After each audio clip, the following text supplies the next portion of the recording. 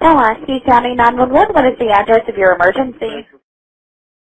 Yes, my daughter is missing. Your daughter's missing from Oak Grove? Yes. Okay, what's her name? Catherine, Kathryn. They had her outside to be a car rider, and she was supposed to go to daycare today. She didn't show up on the daycare bus, and now they can't find her at school.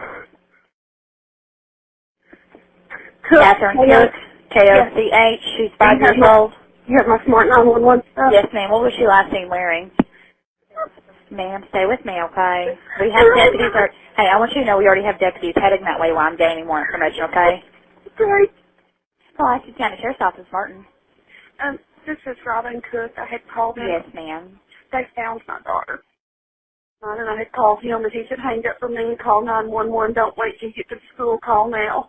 Exactly, and I'm really glad that he told you to do that. And the Smart 911, it also helped because it had all our information and a picture listed, and that's very easy and convenient for us to have all the information so we don't have to ask you multiple questions that we already know.